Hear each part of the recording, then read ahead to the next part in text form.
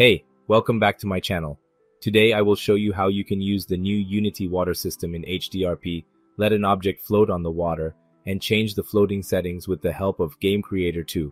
We need Unity 2023, which is in beta, but in this version, the water system has more features, and I want to use foam, which comes with version 2023. I can promise you that the foam will let the water look more realistically, like the water made with the Unity asset, Crest HDRP. Unity 2022 utilizes the new water system as well, but the water seems then like in the Unity asset KWS water, but has far fewer features. Let us start with the tutorial. First of all, we have to prepare our project so that we can use the new water system. We open the project settings and look for the water settings under Quality, HDRP. We enable water, and we check all other checkboxes below it too.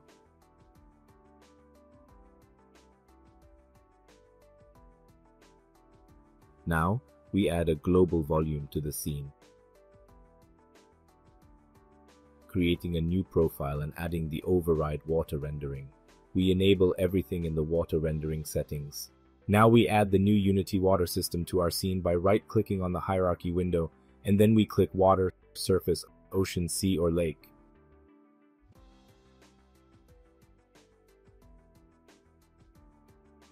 This step is optional, and you can skip this step, but the current volumetric clouds are flickering and annoying me, so I also changed some cloud settings.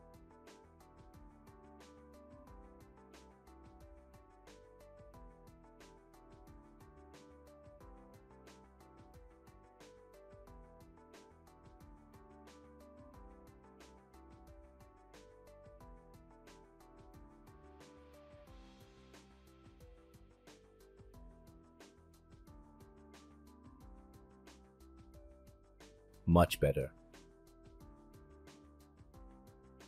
So the water looks great, but it misses the foam. So we add a new empty game object as a child of the ocean game object and call it foam.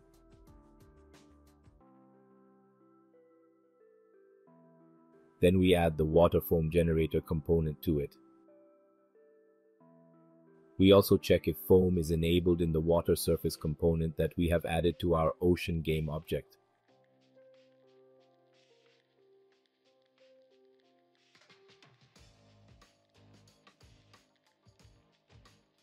Here is our foam. You can play around with the settings in the foam component to get it to your liking.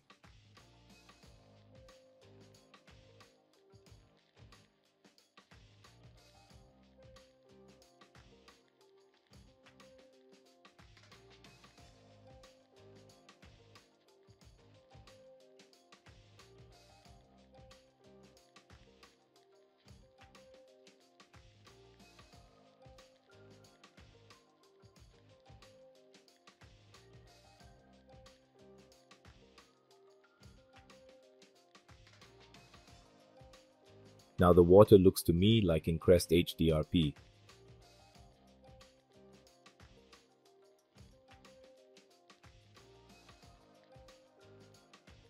Let's turn on caustics and underwater rendering.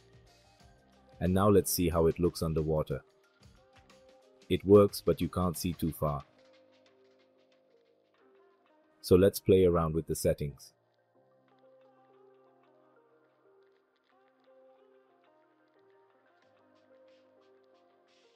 And it is absorption distance that allows us to change the view distance underwater. Let's see what this looks like when we add a cube to the scene.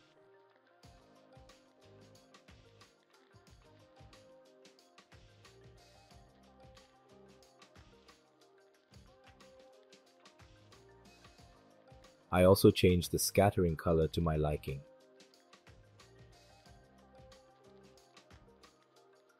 Perfect.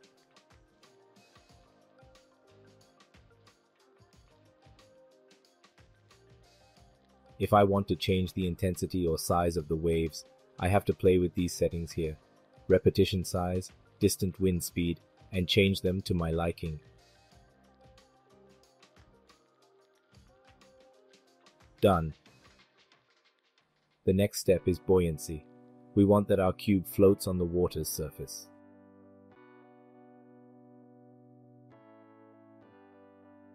First, we add a rigid body to our cube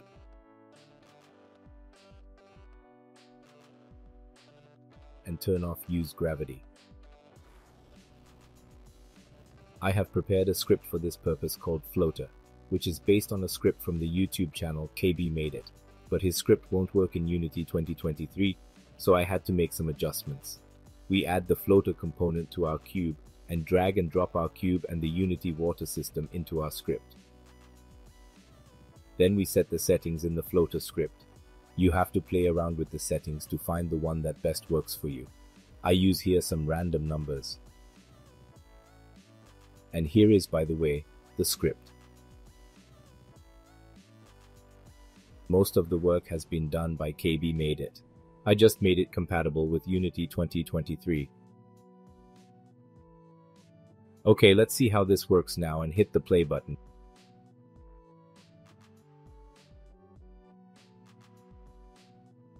Perfect, it works.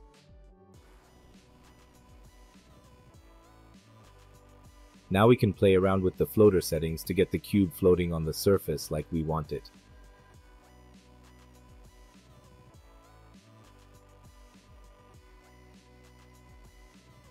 We set the mass of the cube in the rigid body component.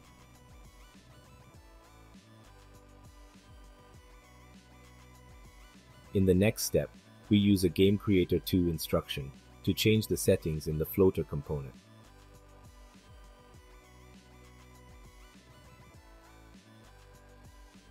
I have made a little custom instruction for this purpose. Let's first add an action to the scene and add my instruction to it. You can find it under our Unity Water Set Floating Properties.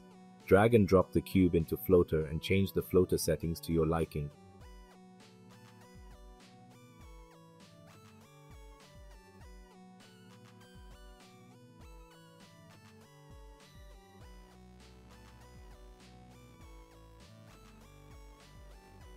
If we want to change the mass of the rigid body, then we have to make use of the Change Mass 3D instruction, which comes with Game Creator 2.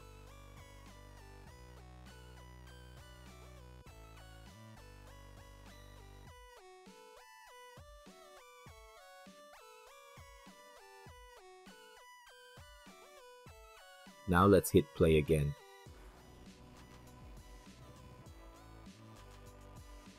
And fire the Game Creator instruction. As we can see, it works fine. You have probably noticed a setting called floaters in the floater script. We can use this setting if we want to attach several floaters to a game object like a ship or a simple large object. Let me show you how this works to make this tutorial complete. I increased the size of our cube to demonstrate this on a larger floating object.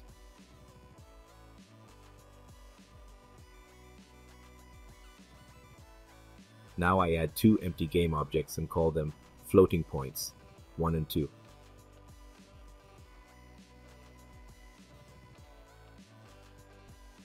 Then I added the component floater to both created floating points and set it with random settings.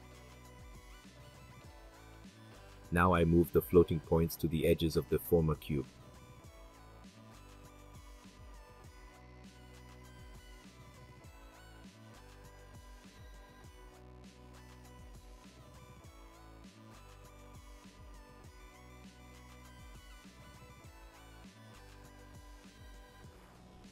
And now we hit play.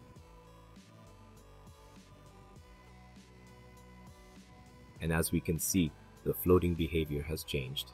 We can move the floating points around to change the floating behavior of the object, and with my instruction, we can change the floating settings of the two floating points.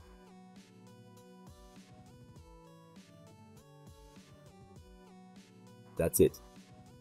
See you next time.